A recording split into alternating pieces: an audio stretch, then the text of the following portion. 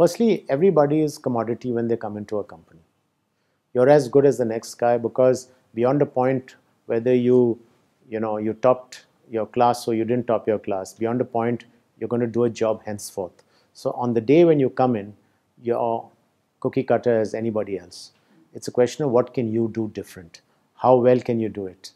So the skills, and there is a gap because we see it quickly. There are firstly gaps in attitude. So if people believe that they were born into or entitled to what they were going to achieve in a company, those days are gone. You've got to be able to or want to prove yourself. So I think that's an attitude element. Two is, whatever you've learnt or you've been taught, that's great. Just use that as a springboard. What you're going to do for a client is very different. It's got to be real-time, contextual to a market, and therefore you'll understand those differences. It's great to have the knowledge, but it's greater, I think, to have the experience to understand what works and what doesn't. The difference is what somebody can do. And I think what you can do is skill yourself better while you're in the job. Because earlier when you were in university, somebody was funding you and it didn't matter what you achieved. Here, somebody is paying for you and therefore they want a return. And that return on their investment is what makes you successful or a failure. So just remember that the money you get from a company is there as long as you are able to deliver to the expectations of that company. So my advice to everybody is, there is a gap. Nobody knows everything. Today, thankfully, you've got Google, so you can halfway get there. But if you don't have a discerning eye, you won't be able to choose right from wrong. So it's about experience, it's about hard work, it's about the depth and width of understanding the category which you're working on. Nothing superficial works in any category today. So you've got to give it the time, you've got to learn a lot more, you've got to read a lot more, you've got to understand the category a lot more, you need to understand your engagement with the customer a lot more. So it's finally, a company is about take, and it's about you giving. And with that, you'll probably arrive at a successful career going forward. Just for a minute to move away from advertising in this world of business, take Sachin Tendulkar. He was 16 when we first cast him in the Boost ad. Boost is the secret of my energy.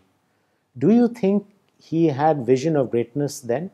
Or was he still, so young and he would not have known that he would go on to be that? I don't think he knew that. I don't think he knew that he had the talent or the tenacity or the perseverance to do what he achieved.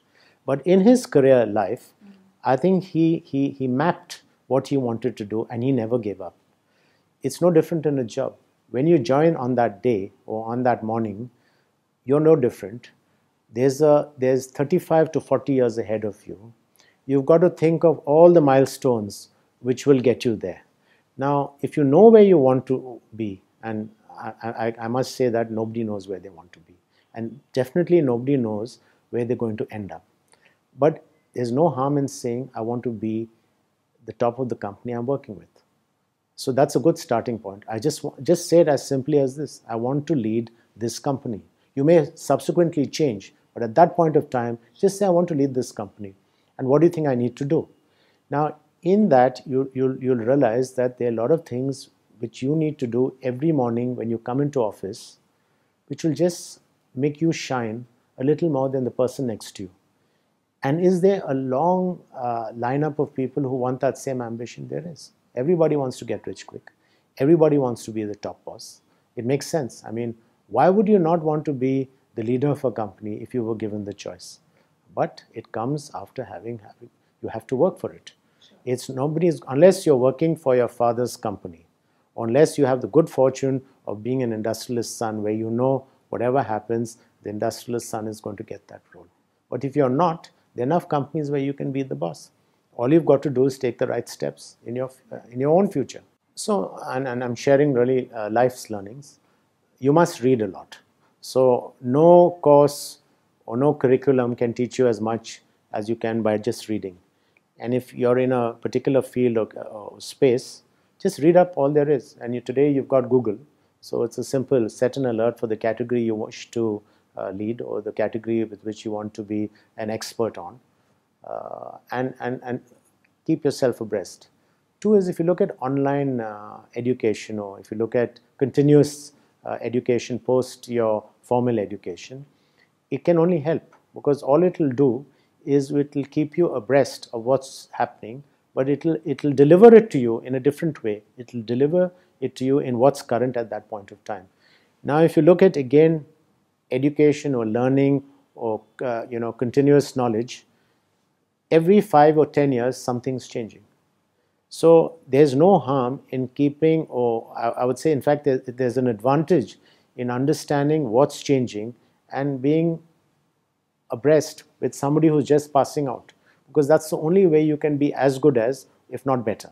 So at that point of time, when you're competing with somebody who's 10 or 15 years younger than you, who's the current crop of this new generation of what has changed, it can help you because you know that and you have this as well. So it's really an and situation.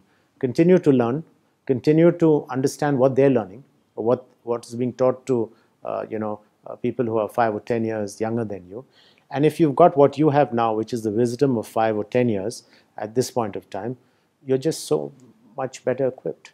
There is no substitute to hard work in even learning, and there's no substitute to hard work in what you do in your role.